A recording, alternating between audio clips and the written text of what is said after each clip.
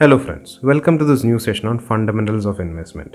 കഴിഞ്ഞ ക്ലാസ്സിൽ നമ്മൾ ഡീൽ ചെയ്തത് ബോണ്ട് വാല്യുവേഷൻ്റെ ഡിഫറെൻറ്റ് മെത്തേഡ്സിനെ കുറിച്ചാണ്. V listed out the various methods.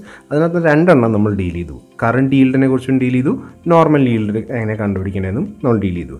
ഇനി നമുക്ക് നോക്കേണ്ടത് സ്പോട്ട് ഇൻട്രസ്റ്റ് റേറ്റ് ആണ്.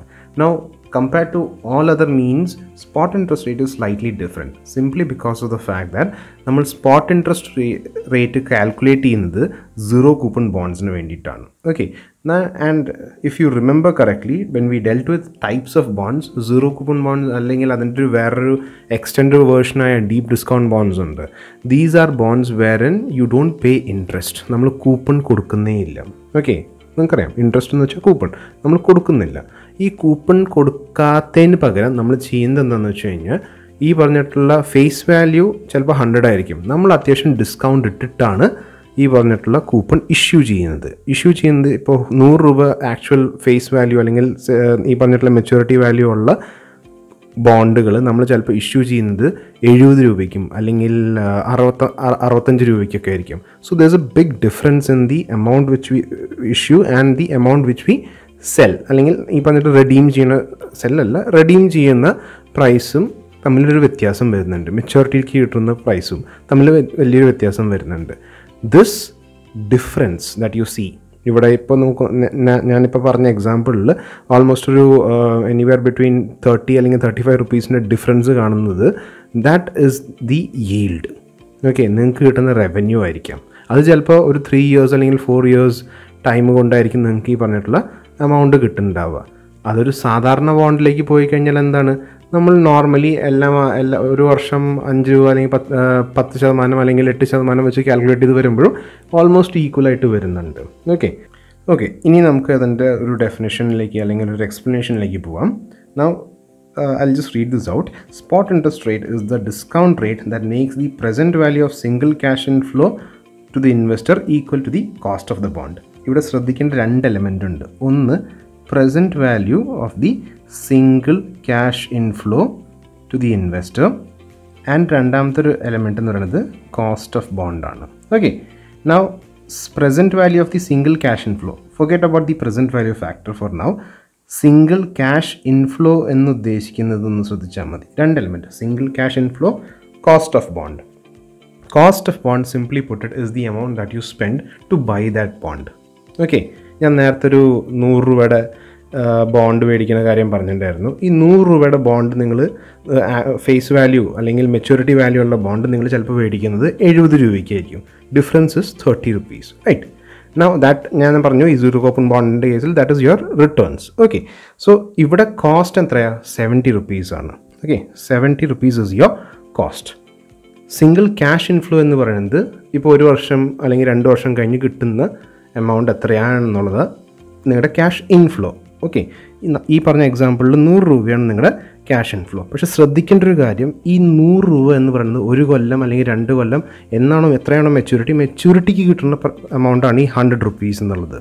ഓക്കെ, സോ നമ്മൾ ചെയ്യേണ്ടത് എന്തിട്ടാ, ഈ പറഞ്ഞിട്ടുള്ള സ്പോട്ട് ഇൻട്രസ്റ്റ് റേറ്റ് എന്ന് പറയുന്നത് ഏത് റേറ്റിലാണോ ഈ 100 rupeesൻ്റെ പ്രസൻറ്റ് വാല്യൂ നമ്മൾ എടുക്കുമ്പോൾ it is equal to the cost of the bond, അതാണ് നിങ്ങളുടെ spot interest rate.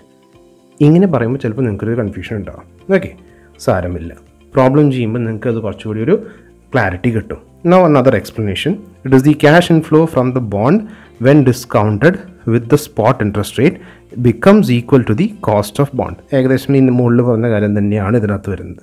Okay, we'll get into a problem for a better clarity. First problem. A 2-year bond of face value ₹100 is issued at a discount of 79.719. Okay, so notice the difference. 100 രൂപ ആണ് ബോണ്ടിൻ്റെ value, issue price എന്ന് പറയുന്നത് 79 rupees ആണ്. That is almost ഒരു 21 rupeesനൊരു difference, 21 rupeesനൊരു difference വരുന്നുണ്ട്. Okay, what is the spot interest rate എന്നാണ് ചോദ്യം. Now ഇതിനകത്ത് 2 എലമെൻ്റ് ഉണ്ട്. ഫേസ് വാല്യൂ എന്താണ് നമുക്കറിയാം, മെച്യൂരിറ്റിക്ക് കിട്ടുന്ന price. So that is your future value. So future value is equal to 100 അല്ലെങ്കിൽ face value is equal to ₹100. Discount എന്ന് പറയുന്നത് എന്തിട്ടാണ്, ഇപ്പോൾ ഈ നിമിഷം എൻ്റെ കയ്യിൽ നിന്ന് ഞാൻ പൈസ ഇറക്കി ഞാൻ ആ ബോണ്ട് വാങ്ങി, alle. So this is your present value. Present value is equal to 79.1719. Okay, that is my present value. They are asking what is the spot interest rate. Now if you remember my previous classes, ഞാൻ ഈ ഡിസ്കൗണ്ടിങ്ങും കോമ്പൗണ്ടിങ്ങും discuss ചെയ്ത സമയത്ത് ഒരു സിമ്പിളായിട്ടൊരു formula പറഞ്ഞിട്ടുണ്ടായിരുന്നു, wherein present value is equal to future value divided by 1 plus r raised to n. Hope you remember this. ഇവിടെ present value എത്രയാ? 79.719 is equal to future value.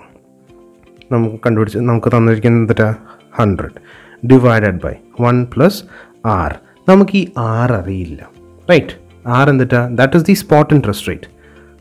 That is what we have to find out. ഏത് റേറ്റിലാണോ future value ഉള്ള 100ഉം present value ആയ 79.719 equal ആവുന്നത്, ആ ഒരു റേറ്റിനെയാണ് നമ്മൾ spot interest rate എന്ന് പറയുന്നത്. ആൻഡ് നമുക്കറിയാം 2-year ബോണ്ടാണ്, so raise to 2. Clear? Now ഈ പ്രോബ്ലം സോൾവ് ചെയ്യുമ്പോൾ we will get R. Now ഇതിൽ നിന്ന് നമുക്ക് എങ്ങനെ എഴുതാം? We can write 1 plus r raised to n is equal to ഇത് എന്താ ചെയ്യുക? 100 divided by 79.71. Clear? So again ഇവിടെ n അല്ല, n-ന് പകരം നമുക്ക് 2 എന്ന് എഴുതാം. Okay, we can write 2.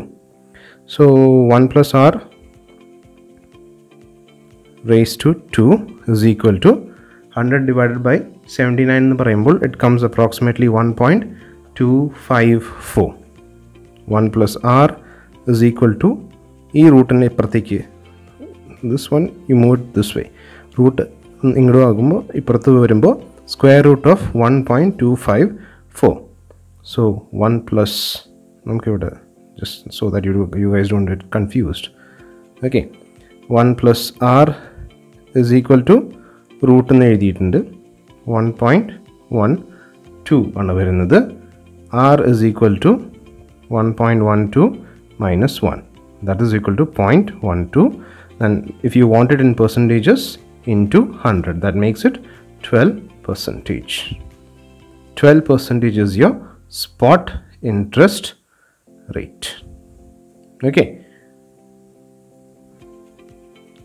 so hope you've understood this.